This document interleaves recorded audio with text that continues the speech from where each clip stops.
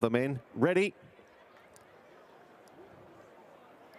They're off. 7 furlongs. Smoky Mountain Maroon Jacket slow to get out of stall 3 for the Federation of Bloodstock Agents Handicap. Validated yellow sleeves out on the right, got a bright start.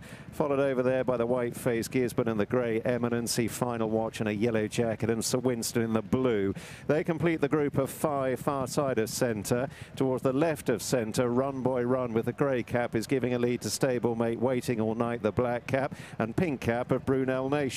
In behind those, Metabolt in the red and white, the free-going Ezra C in the cheek pieces. Susanna, predominantly red silks, is held up in the left-hand group with a slow-starting Smoky Mountain and Tiger Crusade in the pink and green. They've moved through halfway, approaching the final 3 furlongs. Over on the right, Validated in the grey Eminency to Gisborne. Final Watch, yellow jacket being ridden along, and so too Sir Winston. Run Boy Run with the grey cap still leads the left-hand group as they run downhill for the final 2. Then Waiting All Night, Brunel Nation with a pink cap. Metabolt under the rail is running on under pressure, followed through by Susanna. Out of the dip they come, and it's Validated down the centre. Chased by Run Boy Run, Eminency, Waiting All Night. Few others landing a blow. Nothing getting anywhere near Validated. Powering clear here under James Doyle, and Validated has turned this into a rout over Run Boy Run, and it's very close for third between Brunel Nation, Eminency and Waiting All Night.